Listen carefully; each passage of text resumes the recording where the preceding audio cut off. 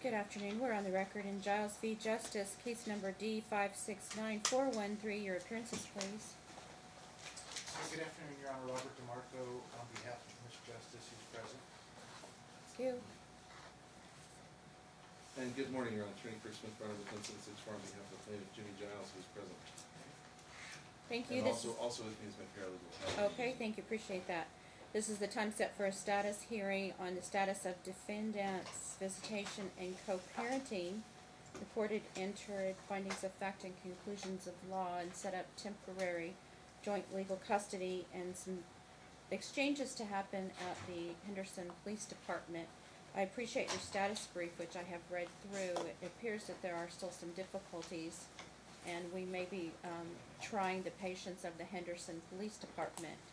So, since both parties are in that location or in that area, I am ordering all future exchanges to be done at the Families First facility.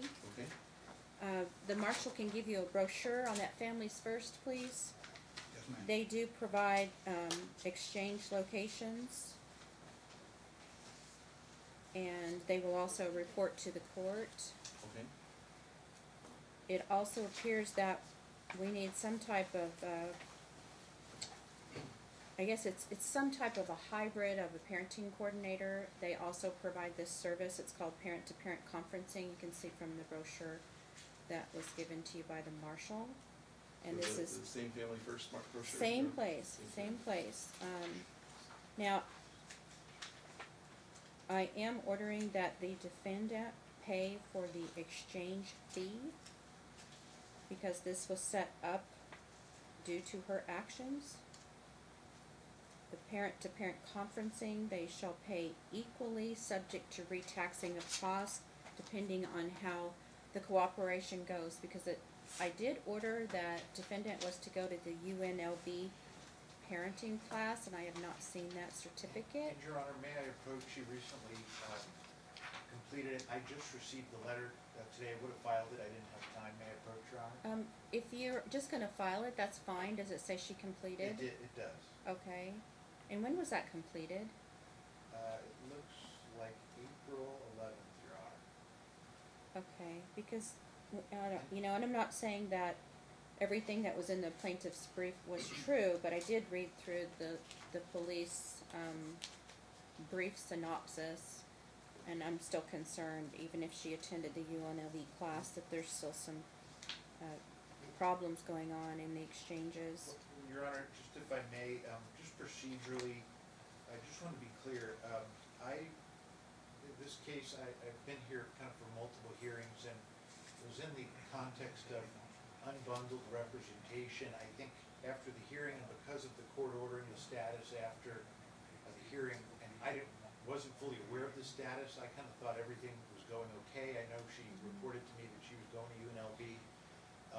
When I received the status report, obviously there were, it was a lot of narrative stuff in there, which I think would require, unfortunately, some form of hearing, because as the court may know, there were some allegations previously regarding Donna's house that Mr. Giles made that apparently were, for lack of a better term, not true or exaggerated or things to that effect.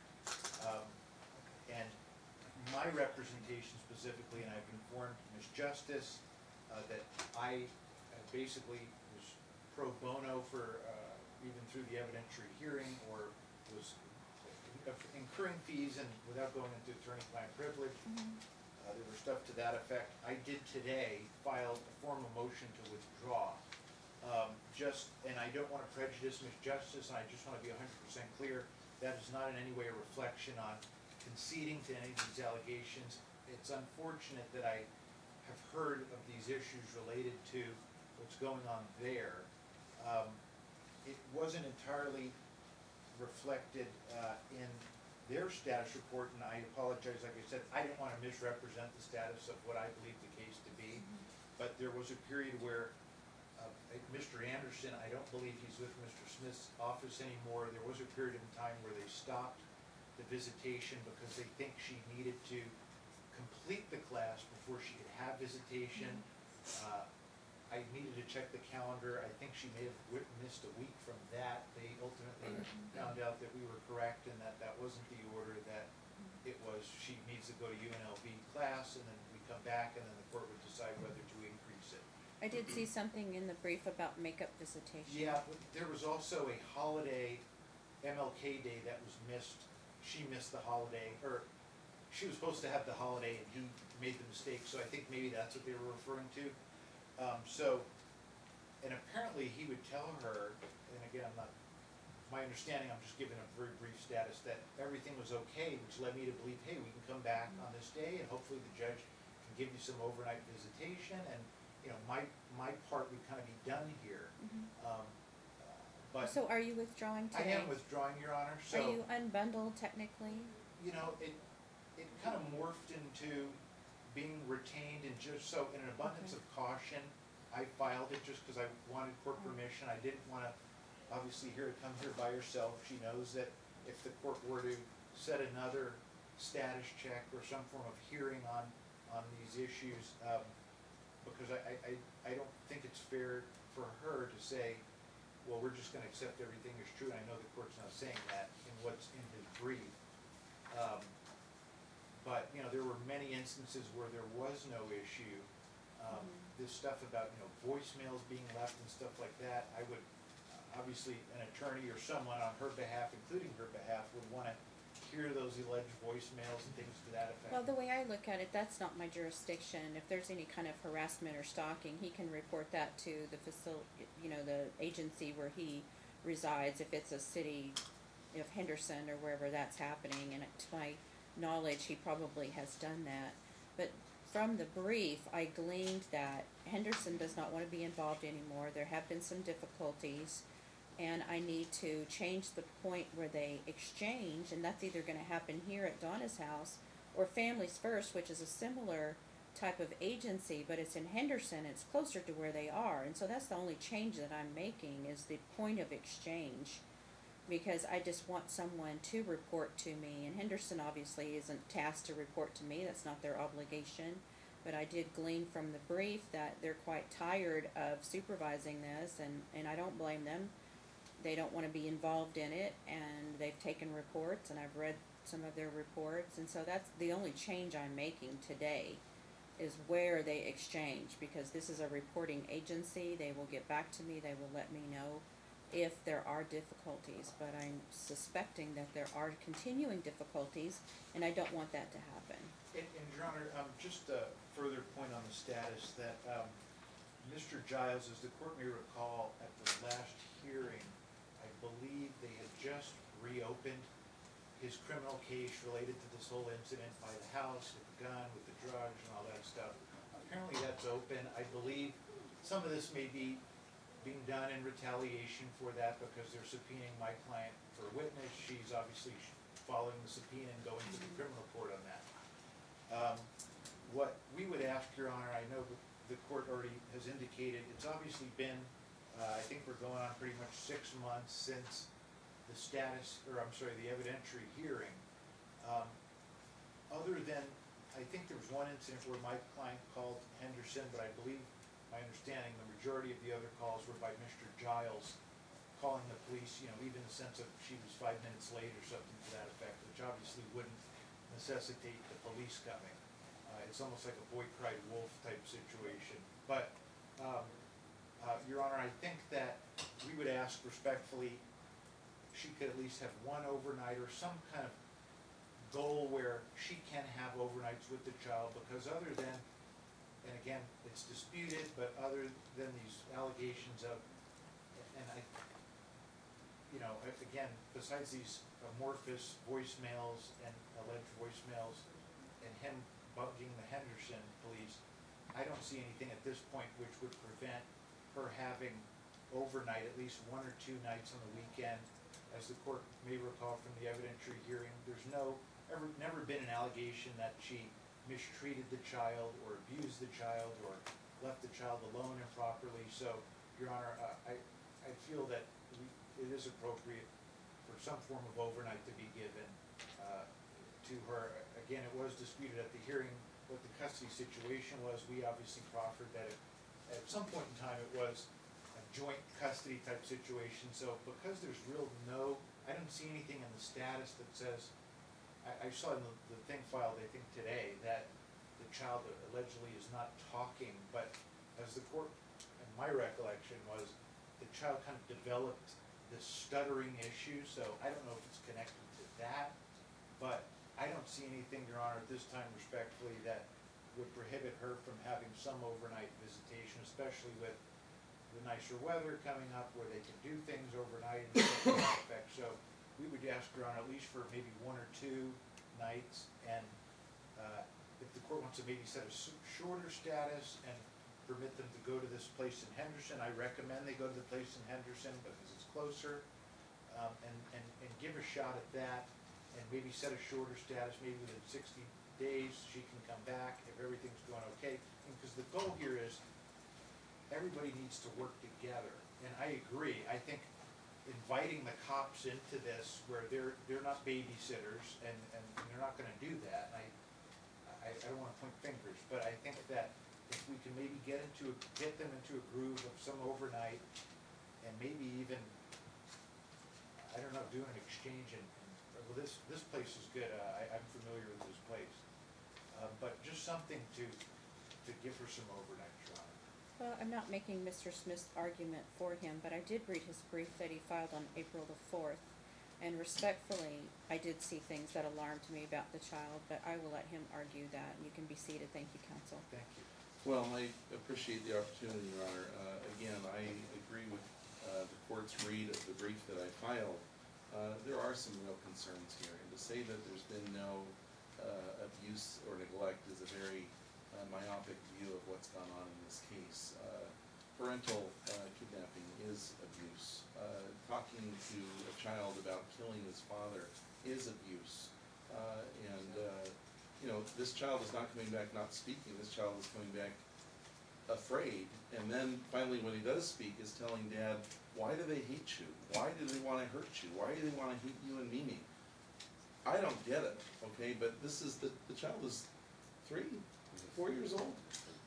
He just turned 4 years old, Your Honor, and no 4-year-old should have to deal with these kind of things, and we're getting to a point where, not where we need to start expanding into overnights, but where we need to get into a custody evaluation in this case, because if these things are true, holy cow, this is not normal. I learned my lesson in UNLV cooperative parenting. This is termination of parental rights. We don't do these kind of things, Your Honor. We don't talk to a child and say, I'm going to kill that guy. Your dad, he's a son of a bitch. I'm going to kill him. We don't do that, and that's what's happening here. Sorry, I didn't see that anywhere, Your Honor. I didn't see any brief, Your Honor. So, Your Honor, these are horrible things that are happening here, and we're getting to that point. I don't know how to get to the bottom of these things with a 4-year-old. I know the courts don't often like bringing 4-year-olds in to kind of tell the court what the child is thinking, but if this doesn't get better, that's where we're headed, and that's what I'm going to be requesting is a custody evaluation. I don't see that yet. I'm hoping because, you know, interspersed with the extreme negative, there have been some no-issue exchanges, and that's good. And I don't know what the issue is. I don't know if it's mom with boyfriend. I don't know if it's mom with dad. I don't know if it's mom by herself. I don't know where the issue lies. But there is a cancer here in this case, and it's affecting this child. Well, there was a history with Grandpa, and you mentioned Grandpa might be speaking to the child. Yes, sure. And you asked that the court admonish Mom not to have the child around Grandpa. Yes, sure. And that is an admonishment. Miss Justice, I don't want your dad around the child given the history. It can only hurt your progress, because the end goal is to reunify and have a healthy relationship with your child and between the parents. And I don't see that developing as quickly as I would have hoped, especially when she attended the UNLV class. And if the child is in fact saying these things, at this point it's just an offer of proof that the child is coming back somewhat traumatized and being exposed to alleged threats. And if this continues, you are looking at a child interview as even the tender age of 4, but it will be by someone who specializes in parental alienation, because I'm very concerned about that. So this has to stop. I don't wanna see anything like this again in a status report. And Donna Wilburn is probably the only person I can think of that's equipped to do such an interview. And I just don't want this reported to me that the child is, somewhat traumatized. And again, it's an offer of proof. I'm not finding that, but it's being reported. And I have to look at that. I have to consider that. So I am maintaining the status quo with this order. I'm not increasing any visits, but I do want them to go to the Family First. I want them to enroll in this parent-to-parent conferencing. That's somewhat like a parenting coordinator. It's to get you speaking to each other on a healthy basis.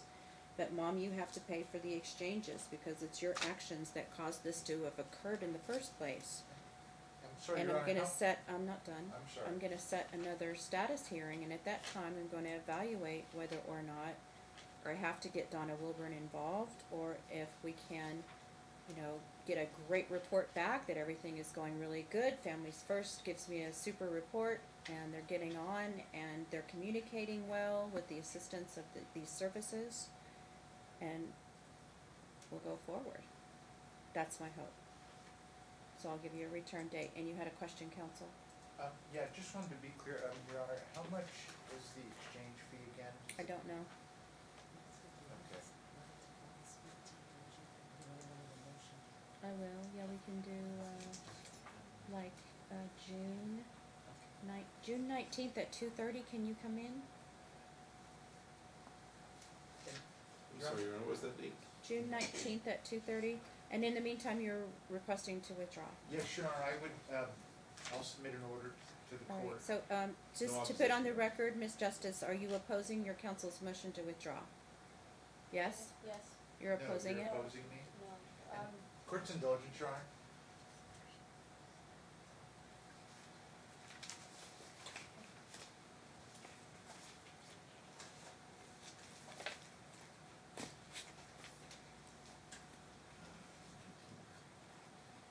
It was 9 AM, Your Honor? No, it was So- at 2:30.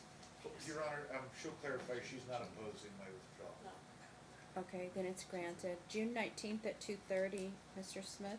Thank you so much, Your Honor. And Your Honor, does the court want me to file the UNLV certificate? Yes, or- please. And just so my client's clear, so I can tell her properly, that set up, obviously, all exchanges further at Family First and set up through this parenting coordinator through Family First. Does the court expect anything specifically to be done at the next hearing, or just be involved in that program? Well, I want to get a report from Family First on how the exchanges are going and how this parent-to-parent conferencing is going, because this is meant to help them communicate with each other. Because if they have a joint legal custody order right now that's temporary, and I know they're not co-parenting yet, and they need to co-parent. So I want to see progress in that area. Thank you, Your Honor. Okay, thank Have a you. good day. Thank you You'll so much, prepare the Your Honor. order, please, Mr. I'll Smith? prepare, Your Honor. Thank you.